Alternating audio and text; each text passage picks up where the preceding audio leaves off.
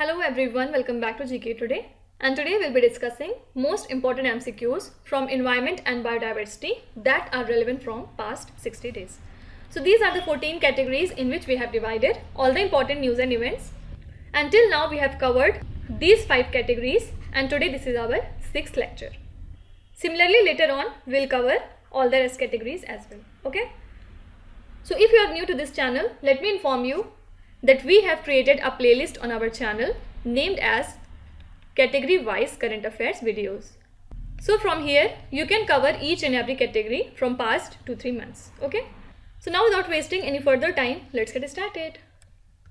Question number 1. Pratapsara athenata, which was discovered recently as a dinosaur era species, is a dash. So an international team of researchers has described the first crab from the Cretaceous dinosaur era preserved in amber. And the study used micro-CT to examine and describe this species, which are the oldest modern looking crab we have ever discovered. So the crab fossils extends back into the early Jurassic, which is more than 200 million years ago. And the fossil is complete and it is not missing a single hair on the body. Okay. Question number 2. Which country has recently given in principle support for net zero by 2050? So Australia has recently given in principle to a target of zero net carbon emissions by 2050. And this target has been announced by Prime Minister Scott Morrison when he leaves for a UN summit in Glasgow, Scotland. So now it has moved from its 2015 pledge at Paris Climate Summit to reduce the emissions by 26% to 28% below 2005 levels by the year 2030. Okay. Question number 3. What is the IUCN status of the Shelley's eagle owls which were seen in the news recently? This is actually a rare species which is considered vulnerable by the IUCN Red List.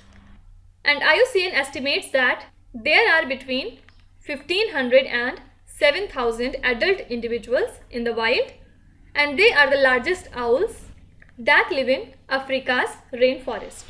And there have been no confirmed photographs of species since scientists first catalogued its existence 150 years ago. And recently British scientists snapped a photo of the bird which can grow to be around 2 feet. Also it has black eyes and a yellow bill. Fine. Question number 4. Silver forget-me-not butterfly has been sighted recently in which state? So a rare butterfly species called silver forget-me-not butterfly has been spotted twice inside the Srivilliputtur Megamalai Tiger Reserve that lies in Tamil Nadu. So with this new addition, there are 318 recorded species in the list of butterflies in Tamil Nadu.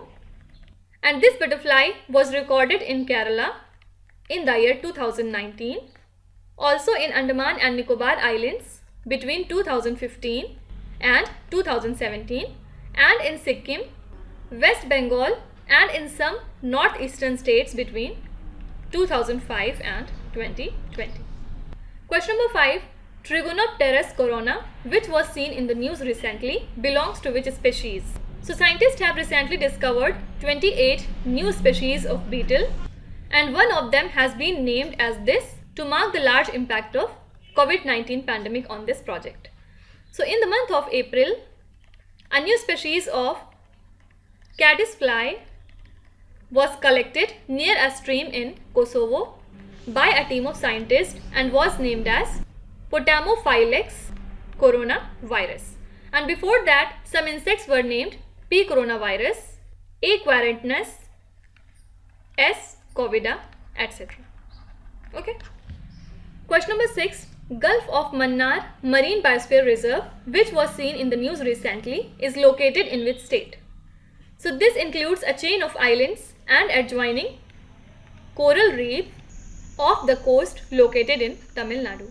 So the annual migration of birds from the Arctic to the Gulf of Mannar Marine Biosphere Reserve has begun recently, and a big flock of birds was sighted in the Manoli Islands inside the park. Question number 7. Round-chested spoonmoody, which is endemic to the Western Ghats, belongs to which species? So this is a frog species and it is endemic to the Western Ghats. Also it is called as bush fraud. Why it was in news? Because recently it has been identified as cardamom friendly and they kill the moths that are known to destroy the cardamom plants in large scale. And these moths destroying the pseudostems of the plants have been a great problem to the farmers. Okay. Question number 8. California condors, which was seen in the news recently, is a dash. So the US wildlife researchers have discovered that 2 California condors, which is a critically endangered bird, have given birth without any male genetic DNA. And these virgin birds are formally called as parthenogenesis, or you can say asexual reproduction, and these are recorded in other bird species also, for example lizards, snakes, sharks, rays, and in some type of fish. So around 500 California condors remain in the US Southwest region and Mexico. Okay. Question number 9. What is the name of the website launched by Indian climate experts for accessing equity in climate action? So independent researchers from India have conceptualized and developed an online dashboard named as Climate Equity Monitor on global climate policy. And this dashboard provides an online platform for accessing equity in climate action, inequalities in emissions, and energy consumption across the world, along with climate policies of several countries. So it aims to monitor the performance of Annexure 1 parties under the UNFCCC. Okay. Question number 10. Which Indian state is set to commence the census of Indus River dolphins? So Punjab is set to commence the census of Indus River dolphin, and it is a freshwater dolphin that is found in river Beas. Also, this particular dolphin is classified as endangered by the IUCN, that is International Union for the Conservation of Nature, and in the year 2007 the dolphins were discovered in Punjab's Harike Wildlife Sanctuary. Also it is the state aquatic animal of Punjab since 2019. Okay. Question number 11. Vilwadri cattle, which was seen in the news, was announced as genetically divergent in which state? So the native Vilwadri cattle of Thrissur district of Kerala is genetically divergent from the rest of the cattle population in the state. And the genetic diversity study was done by a group of scientists of CASAGB, that is Center for Advanced Studies in Animal Genetics and Breeding. And the Vilwadri cattle, which are found in Palakkad Thrissur border, are humped like other indigenous cattle of the state, but they are bigger with longer horns. Also these indigenous breeds are disease resistant and they can withstand high temperatures as well. Okay. Question number 12. Which state has documented the ordinate fauna for the very first time? So a group of entomologists have documented the ordinate fauna in the state of Kerala for the very first time, and Kerala is home to 181 species of dragonflies and damselflies. Also it nurtures 68 species that are endemic to the Western Ghat. So according to the study, the odonates of the Western Ghats stand at 207, of which 80 species are endemic. Okay. Question number 13. In the COP26 Climate Summit's first major deal, the leaders promised to end and reverse deforestation by which year? So in this deal, nearly 110 world leaders promised to end and reverse the deforestation by 2030. So this pledge is named as Glasgow Leaders Declaration on Forest and Land Use, and it includes $12 billion in public funds and $7.2 billion of private investment to tackle it. Okay. Also, a previous deal in 2014 had failed to slow deforestation at all. Question number 14. What is the classification of Ganga river dolphins as per IUCN? First of all, these dolphins are the national aquatic animal of India and they are classified as endangered under IUCN Red List.